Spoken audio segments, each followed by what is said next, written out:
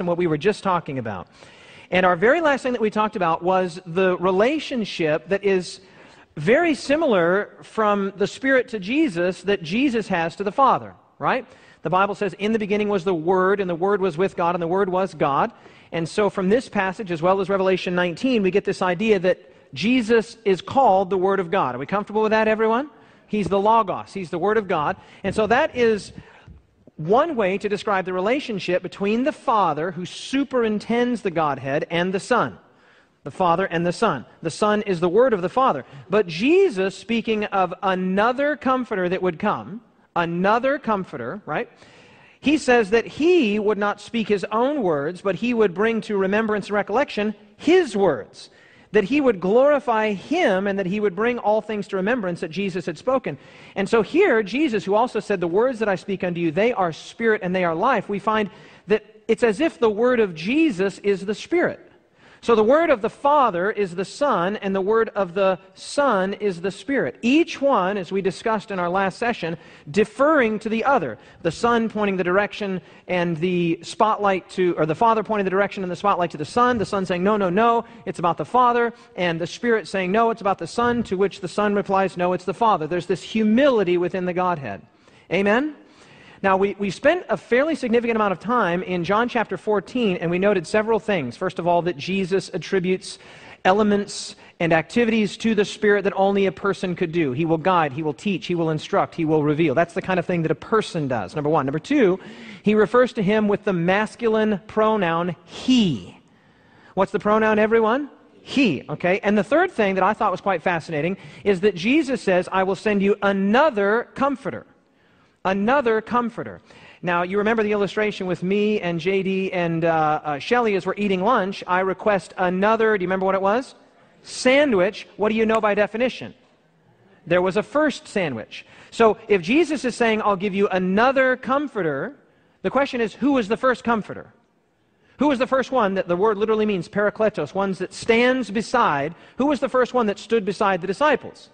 Jesus. And He says, I'm going away, but I will send you another person to stand beside you.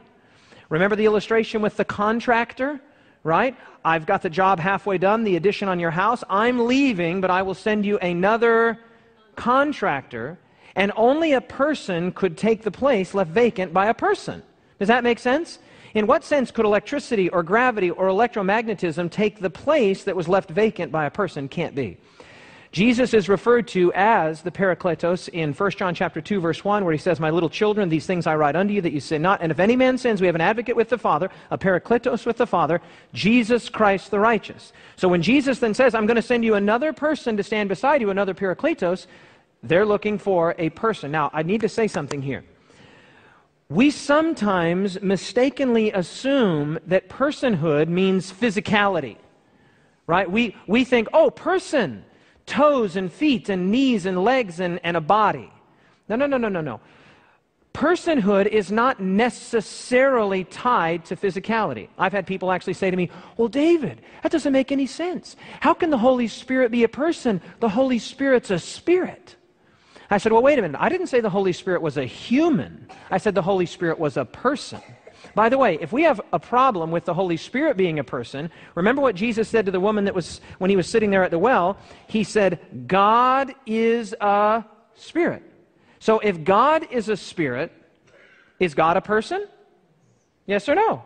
Okay, so the Father is a spirit. By the way, in 1 Corinthians chapter 15, you might want to just make note of that. In 1 Corinthians chapter 15, Paul says that Jesus is a spirit. He calls Him a quickening spirit.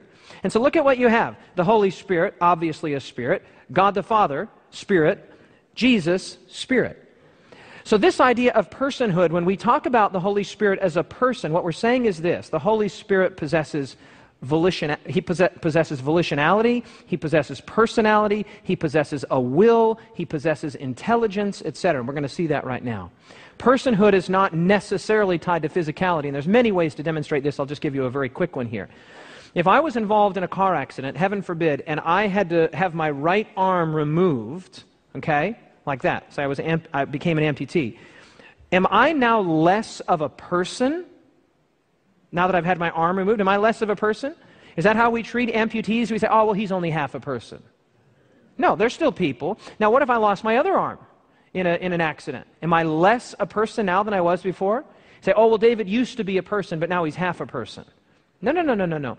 The reality is that my personhood is tied to my individuality, my identity, my character, my volition, my will, my memory, my hopes, my dreams, etc. It's not tied to my fingers, my arm, my legs. So personhood is not absolutely tied to physicality. When we say that the Holy Spirit is a person, we're simply saying that he possesses volition, that he possesses intentionality, that he possesses intelligence, that he possesses a will, etc. So far, so good, everyone? Now, with that sort of in mind, what I'd like to do at this point is just read a great statement here, sort of a cautioning statement as we commence from a great book called Acts of the Apostles, pages 51 and 52. This is a nice little caution as we commence with our fifth and final presentation here. It says, it is not essential for us to be able to define just what the Holy Spirit is. The nature of the Holy Spirit is a mystery. Men cannot explain it because the Lord has not revealed it to them. Men having fanciful views may bring together passages of Scripture and put a human construction on them, but the acceptance of these views will not strengthen the church. Regarding such mysteries, which are too deep for human what? Understanding, silence is golden. Okay, this is a great cautionary statement for us, because what it basically does is it takes us right up to the edge of that sea, and it says, here's what you can know, and beyond what you can know, don't make conjectures. Don't guess. Don't put out idle theories or idle ideas or imaginings of what the Spirit is. No. What we know about the Spirit is that he is a person. We're going to see that in just a second. That he is God. We're going to see that in just a second. But to try and figure out precisely what his ontology is, that ontology means his being. What exactly is he? Does he have a shape? Does he have a form? We should only affirm what Scripture says and not try to conjecture and imagine on what Scripture does not say. Are you with me on that? The church is not benefited by that. The Spirit is a mystery. Now that shouldn't come as too much of a surprise to us, because as we've already seen, God himself is a mystery. Amen? I mean, we saw that. Without controversy, 1 Timothy chapter 3, verse 16, without controversy, some translations say, by common confession, great is the what? Mystery of godliness. So it should not strike us at all as at all surprising that the Spirit is mysterious, because God is mysterious, and Jesus is mysterious, and the Incarnation is mysterious, and it's a mystery. Now, can we know some things about God? Yes or no? Yeah, the things that he has revealed. This is precisely how, by the way, the unknown God becomes the known God. The unknown God becomes the known God to us when we see what he has revealed about himself. This is the way I like to say it. If God decided to play hide and seek, you couldn't find him.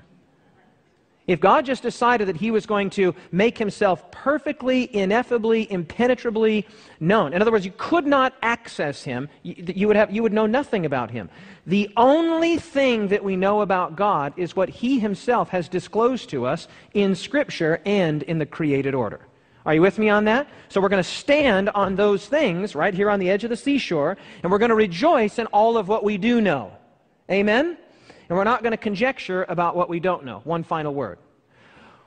When we talk about the things that we don't know about God, all of that seashore that's out there, please understand very, very distinctly that what we are talking about is God's nature. It's God's nature that is unknown to us. God's character is very well known to us. That has been disclosed in the life, death, and resurrection of Jesus. So when we talk about God, we know a great deal about his character. Amen? God is love, for God so loved the world, etc., etc. It's his nature that we should sort of come up to that question of the nature of God. We should take off our shoes and we should say we're standing on holy ground.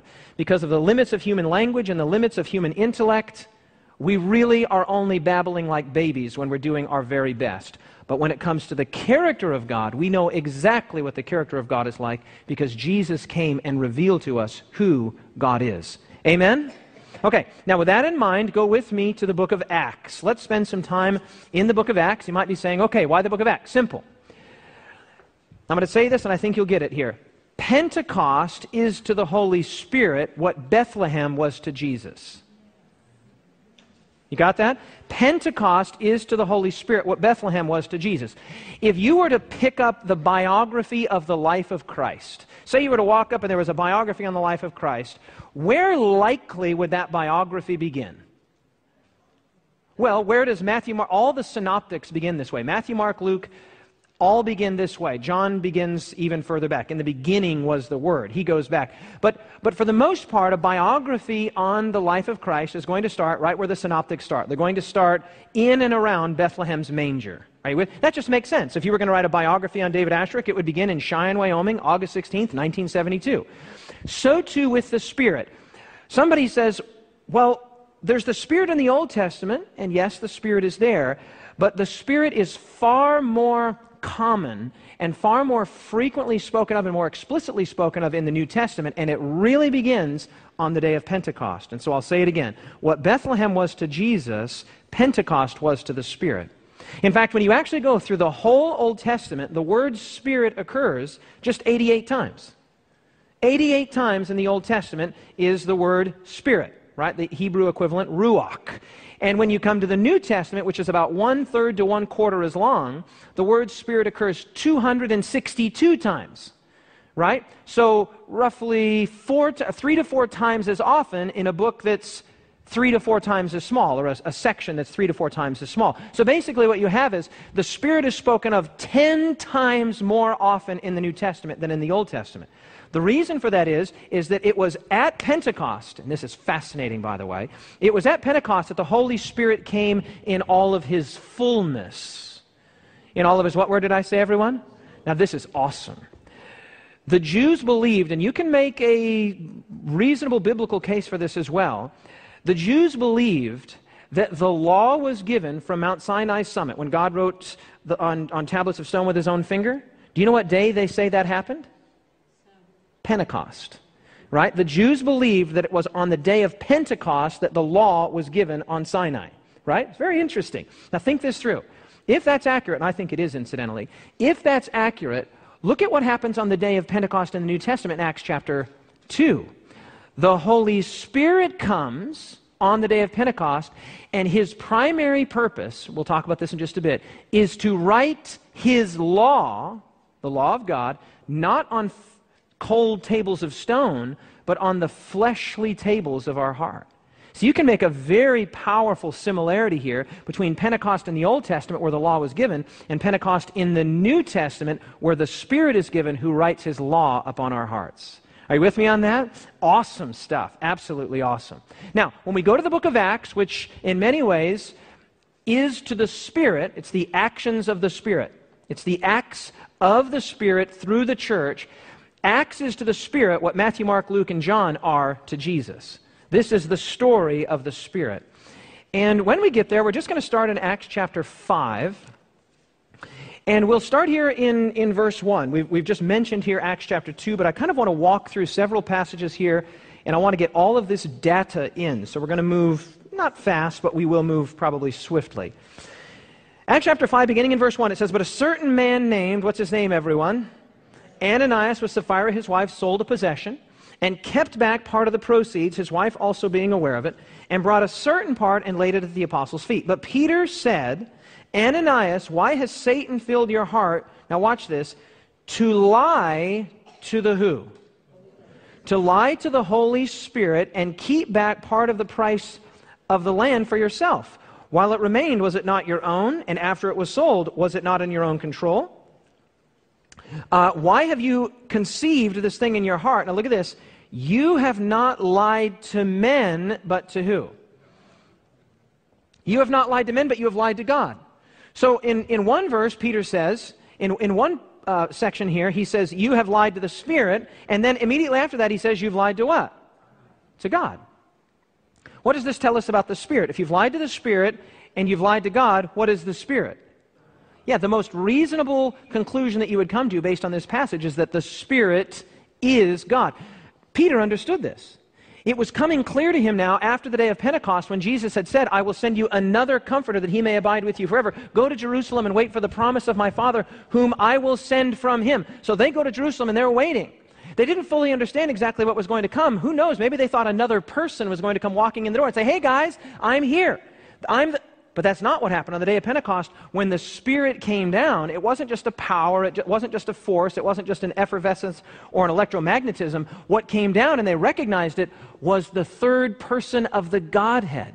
This was God Himself who was coming, not cumbered with humanity, but in all the fullness, who lived not just beside them as Jesus had. He had walked with them, He had talked with them, He had spent time with them, but the Spirit actually came inside of them, and they recognized this is God in the flesh. This is God's representative on earth. In fact, just a statement on that, fascinating here. This is another one from, another great statement here, Desire of Ages, page 671. Listen to this. Speaking of this very moment, this very event, the power of evil had been strengthening for centuries, and the submission of men to this satanic captivity was amazing. Sin could be resisted and overcome only through the mighty agency of the, I want you to say these words with me here, of the third person of the Godhead, who would come with no modified energy, but in the fullness of divine power. It is the Spirit that makes effectual what has been wrought out by the world's Redeemer. Now, friends, I only speak one language, and that's the English language. Okay? They say that if you can speak 3 languages, you're trilingual, 2 languages, you're bilingual, and 1 language, you're white and you're from the United States. So that's me, 1 language. I've only got 1. So if I can't get it right with this language, I'm stuck. I can't resort to my Spanish or resort to my Romanian or to my Swahili. This is the only arrow in my quiver is English. Are you with me on that? If language means anything, third person means third person. Are you with me on that? I mean, if language has meaning, third as in 1, 2, 3, okay, well, who would the first 2 be? God the Father, God the Son, and then now what? God the Spirit, okay? So here we have third and then person. Is God the Father a person? Okay, is Jesus a person? So what's the Holy Spirit? A person. So this is, I just want to rewind here briefly. When we started back in Genesis 1, 4 sessions ago, we said that the Old Testament is suggestive. The Old Testament is what, everyone? There's hints, there's allusions, there's suggestions. We went to Genesis 1, Genesis 2, Genesis 3, Genesis 11, Genesis 18 and 19. We went to Isaiah 6, Isaiah 9, Numbers 6, and Deuteronomy 6. All of these passages suggest. Then we get to the New Testament, and what was implicit in the Old Testament becomes increasingly explicit in the New Testament, where Jesus says, I and my Father are what? One. So what we see is a progressive revelation. You might remember that, the pulling back of the cloth to progressively reveal. But by the time we come down here, by the time we get here to Desire of Ages, page 671, I mean, the language is just unmistakably clear. The third person of the Godhead. So what was suggestive and became increasingly clear becomes explicitly, in fact, I don't want to be polemical here, but I'm going to go out on a limb and I'm going to say it becomes unmistakably clear. Third person of the Godhead. Now, I have met many well-meaning and well-intentioned people who say, no. There's no Trinity. That's just a pagan, Catholic, well, wait a minute. Forgive me for my naivete, but third person of the Godhead. If I stand before the throne of God and He says, oh, you got that Trinity thing all wrong. How could you possibly believe that? I could say, well, I guess I was confused by that one phrase there, third person of the Godhead. You tracking with me? We serve a very reasonable God who is very good at communicating His ways. Amen? I mean, He's not going to say third person when He really means there's only one. It just doesn't add up. Are you tracking with me? Third person. Now, the great thing about this is that in its larger theological context, that's exactly what we need. We don't just need a force. We don't just need a power. We don't just need an effervescence. We need God Himself to come into us to do for us what we cannot do for ourselves. And that's the second part of the statement there, that it is the job of the Spirit to make effectual what had been wrought by the world's Redeemer. So when Peter said, you've not lied to men, you've lied to the Parakletos. You've lied to the one that Jesus sent. You have lied to God Himself. Now, we're going to stay in the book of Acts and go with me to Acts chapter 15. Stay in the book of Acts Acts chapter 15. Very quickly here, this is the burgeoning, blossoming New Testament church, and they're all in a confused kerfuffle about how to relate to the Gentiles who are coming in to the church, and they don't know what to do. And so they get together and they pray and they wrestle and they struggle, and then they write a letter, and I want you to hear part of this letter that they write. It's in verse 28. Actually, we'll pick it up in verse 27.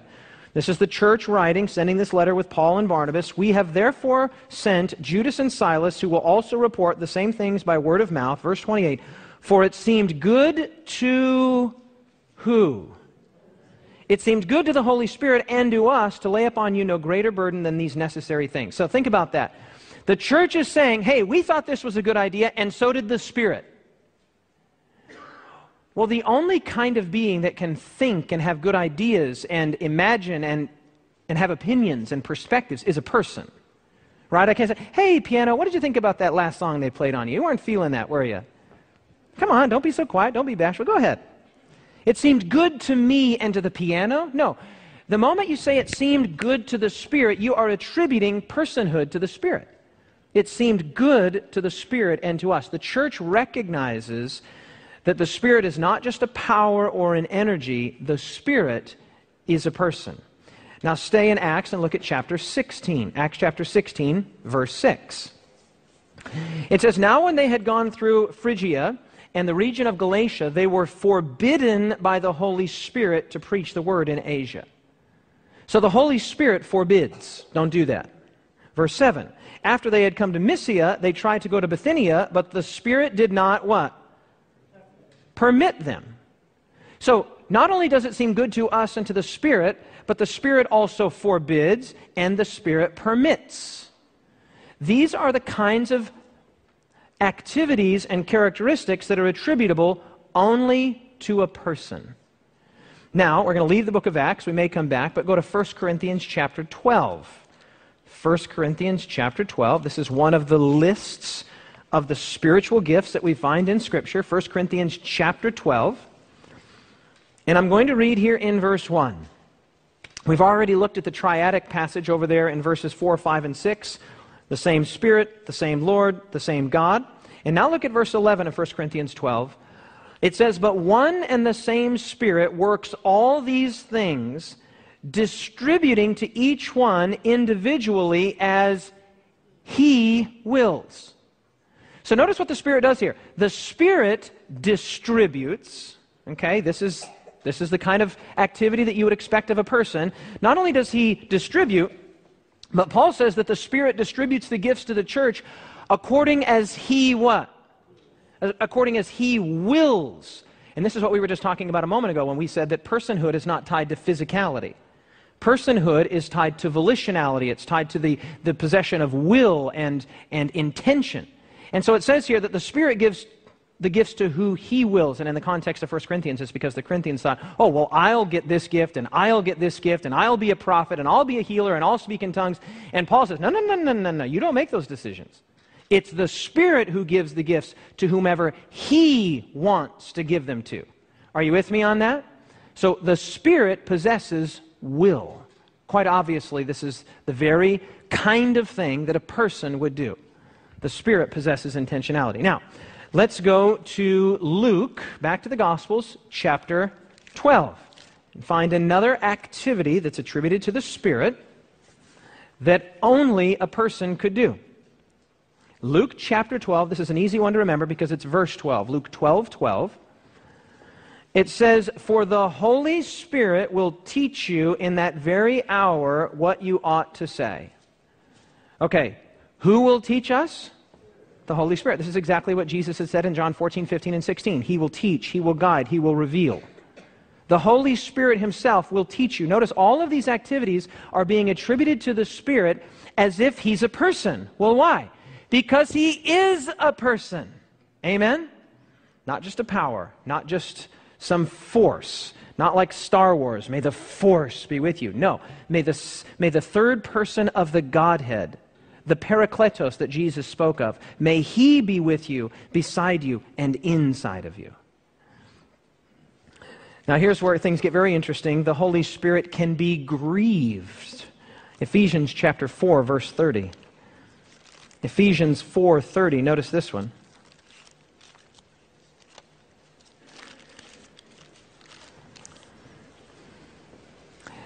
It says, "And do not grieve the Holy Spirit of God, by whom you were sealed for the day of redemption." Don't grieve the Spirit. Friends, I have a question. Could I grieve this pulpit?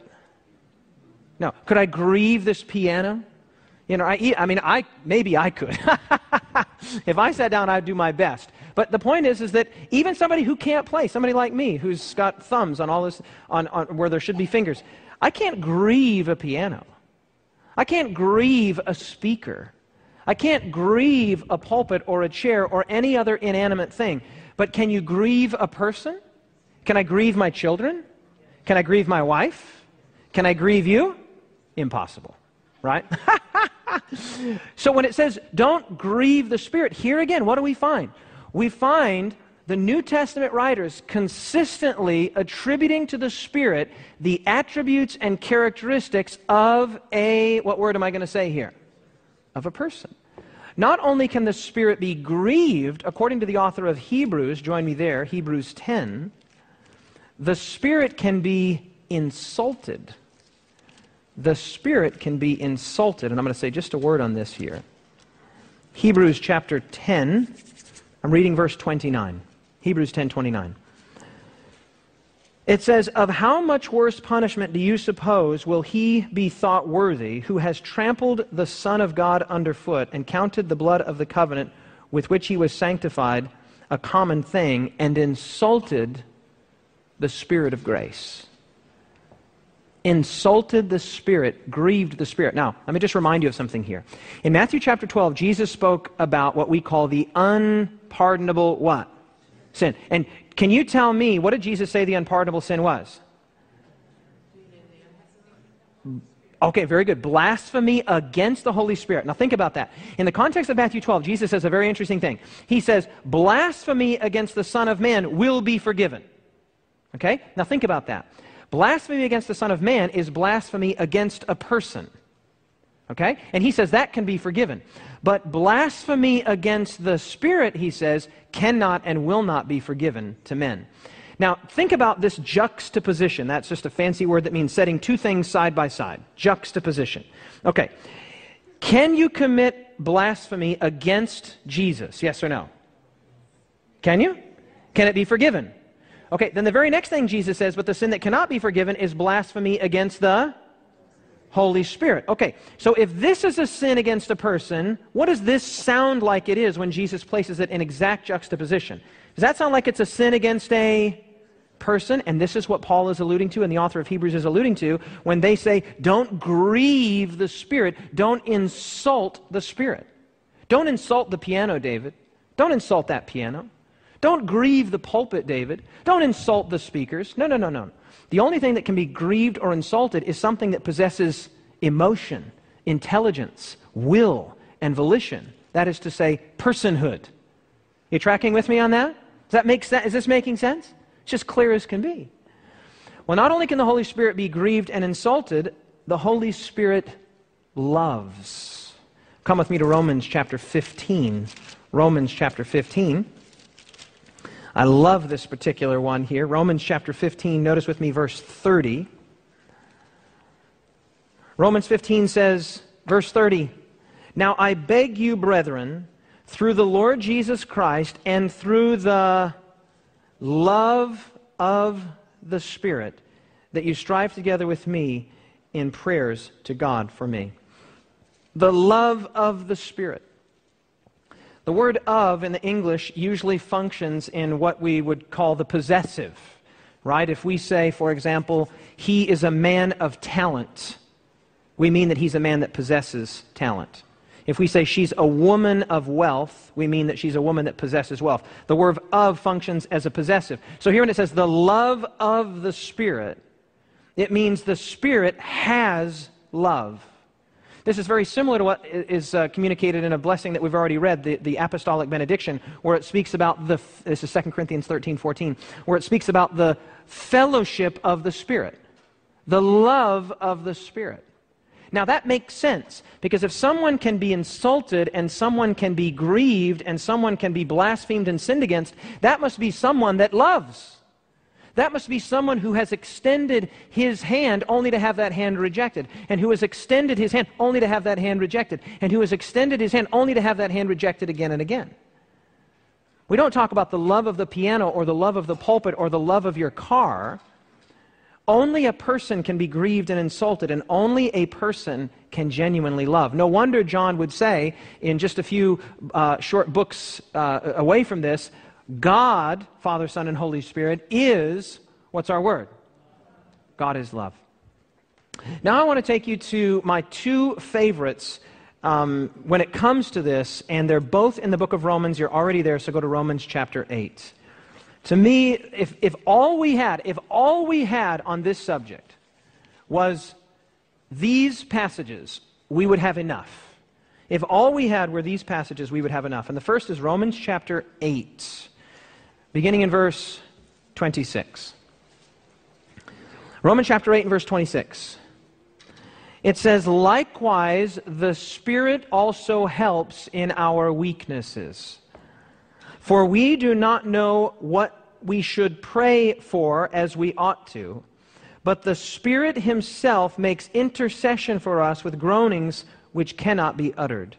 Now He who searches the hearts knows what the mind of the Spirit is, because He makes intercession for the saints according to the will of God."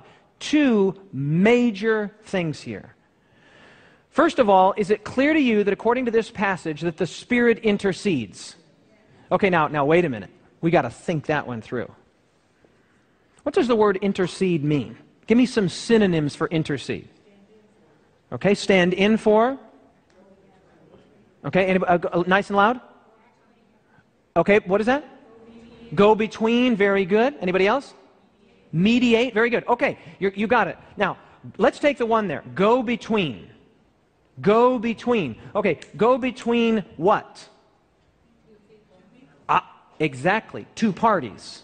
Okay, now think this through very carefully here. In order to intercede, you have to have party A and party B, and then party C is interceding. Is this making sense? Now think that through. If Paul here says the Spirit Himself intercedes for us, there's one of the parties, according to the will of God, you got your three parties right there.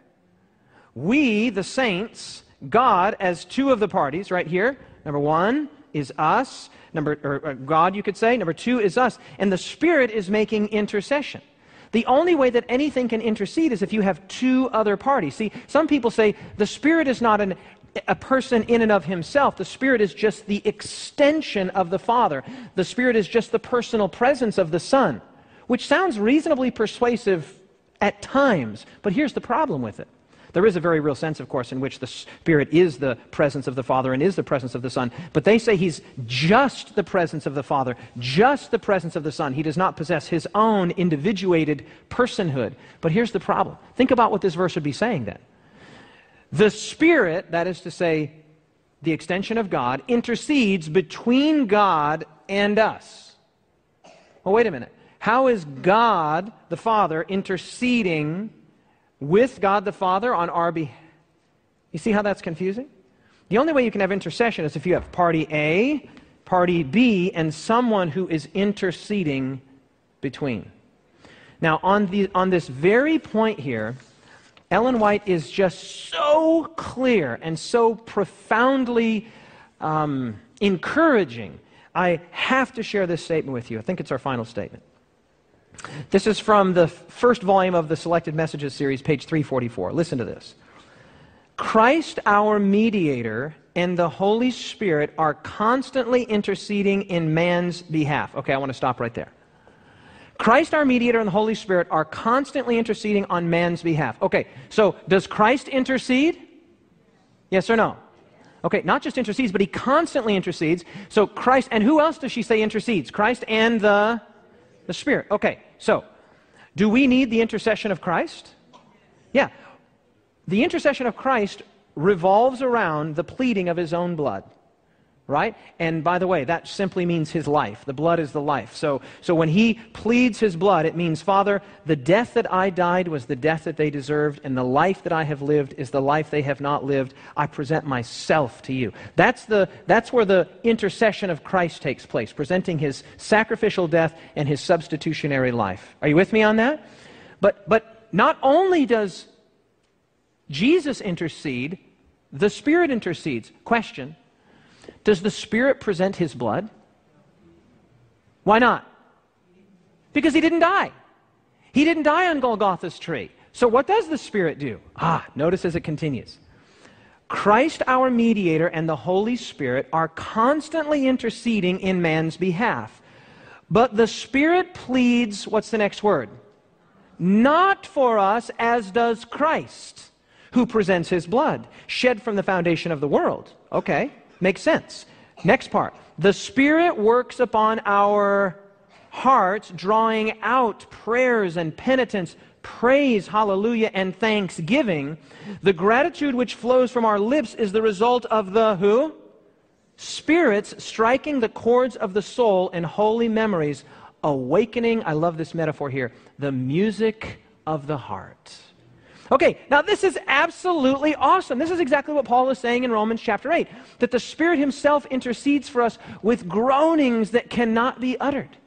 In the context of Romans chapter 8, Paul has talked about the groaning creation, and he's talked about the groaning Christian, and here he talks about the groaning comforter. He actually says that. He says creation groans, and he says Christians groan, and here he says even the comforter, the Spirit groans. Well, what is the Spirit groaning? Have you ever had the experience of kneeling to pray and not even knowing what to say? This happens to me like every single time I pray. I mean, I'll just be honest with you. I'll be very vulnerable here with you, very transparent. Prayer is difficult for me. I actually read Shelley's book, Pressing into His Presence. It's very, very helpful. But for me, study comes natural. Books come natural. Reading comes natural. But prayer, I'm just so philosophically and analytically minded that when I get down to pray, I think, well, God, you already know what I was going to say if I was going to pray, so can we just skip this part? But then I realized prayer is not about me giving God information. It's about me coming into connection with God, and that takes time, right? But when I kneel down and I'm like, Lord, I don't know how to pray for all the people that are sold into sexual slavery. I don't know how to pray for all the children that starve to death on a daily basis, or the children in urban situations who never even get to go out of the city limits of the town in which they were born. I don't know how to pray for the situation. I don't know how to pray. And in Romans 8, we have this amazing promise that when you don't know how to pray, and he says it, we don't even know how to pray like we ought to. So I get down and I say, Lord, I'm going to pray. Have you ever had to pray for a sick person? Is that tough to do? Yeah, it's very difficult to pray for a sick person because do you believe that God can heal them? Yeah, but do you know that that's what God is going to do? No. So when I kneel, when I go to do an anointing or I pray for a sick person, I'm always caught between my total faith that God can heal and yet my unawareness or my lack of knowledge about whether or not he will right now. Now, God's going to heal everybody at the resurrection. Amen? So I don't know how to pray. I go into hospitals on many occasions and I'm just stumbling and bumbling and fumbling. And when I pray, I say, Lord, take this stumbling, bumbling, in the words of the old hymn, stammering tongue.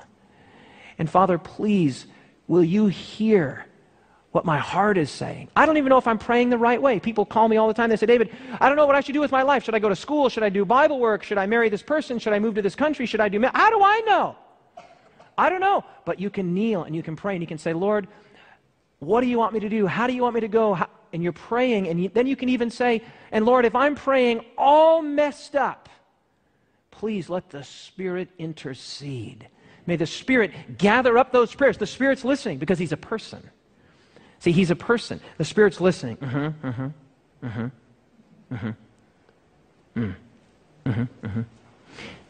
Got that? He gathers up those prayers, those fragmentary prayers, and He brings them to he intercedes. This is what he said I know, it sounded stupid, I know. But this is what he meant. And this is what she asked for. I know, she's immature, she's doing it, but this is what she meant.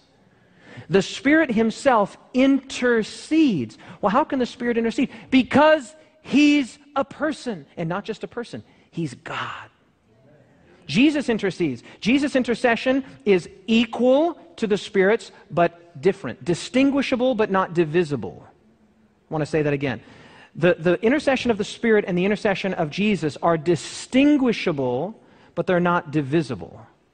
This is what Jesus is doing. He's pleading his blood. This is what the Spirit is doing, but both are absolutely essential. You with me on that? Now, it gets even more awesome, and we stay in Romans chapter 8. This is arguably my favorite verse in all of the first half of Romans chapter 8. I love this verse.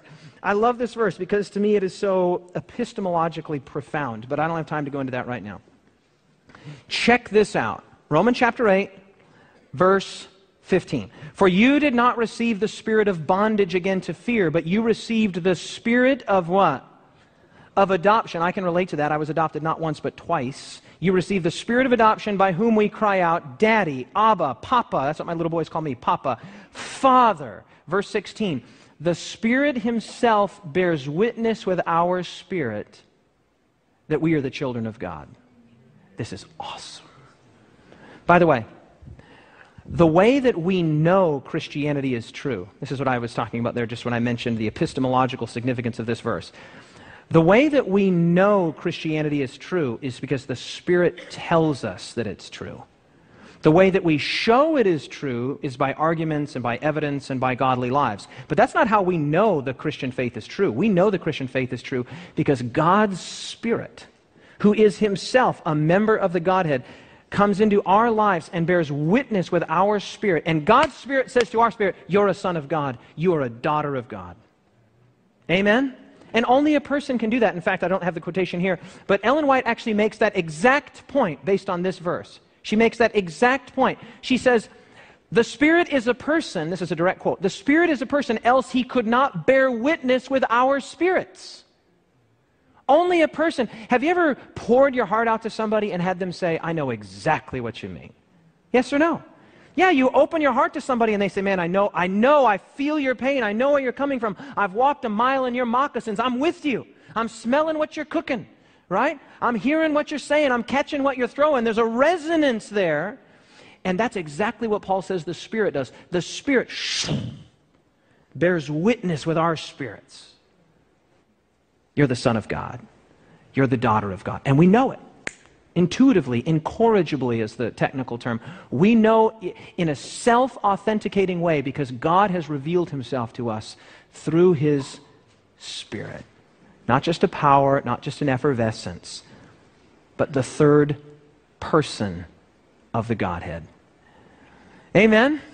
Is that just absolutely so thrilling? Now, the final thing I want to get into here, and I have just a moment, is this. I've said this at the end of the last two sessions, and I want to unpack it a little bit. We've looked at all the things that only a person could do. He forbids, he permits, he teaches, he can be grieved, he can be insulted, he guides, he reveals, etc. He's a person. What's the practical application? Several years ago, I was sitting in a restaurant, and there was a man that was not of my particular faith community, but he was a wonderful man, good Christian man. And he asked me if I'd received the Holy Spirit, if I'd been anointed, and by the Spirit. And I said, I think so. And he said, oh, you don't know? Well, and we were sitting in a restaurant. He said, come out back with me, and I'll show you. I said, all right. I was a brand new Christian. So, went out back, and his name was Jerry, and we get behind the restaurant there, and he says, okay, well, and I was like, he's like, yeah, it's the gift of tongues. You can have it right now. Go ahead. And I was just like, what do you mean? He's like, go ahead. The Spirit will come upon you. Go. And I didn't know anything. Theology. I was just like, it just didn't pass the smell test. It didn't sound right. He's like, no, it's easy. It's easy. Go, go, go, go, go. And I was like, Jerry, I don't know. I'm not feeling that.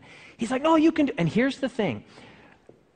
The reason that, and Jerry's a great guy, and I think he was way off on 1 Corinthians 14 and way off on Acts 2 and way off on Acts 10. I don't think that that is anything like a manifestation of the gift of the Spirit. But here's the point. Jerry acted in such a way as though the Spirit was something he could just summon and then now demonstrate and perform. We treat the Spirit like it's a power, and we're in trouble. We're going to start trying to use this power. But we treat the Spirit and we relate to the Spirit as He is, as a person. Then our plea will be a very different situation.